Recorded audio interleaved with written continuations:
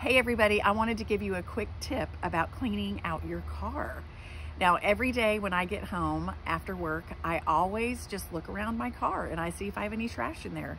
And I just clean it out right then. I scoop it right up and then I put it in the trash can right outside of my garage. So that's one way that you can keep your car clean.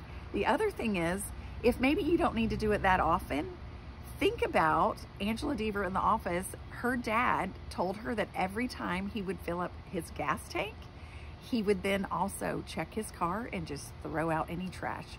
It's a great way to keep your car clean.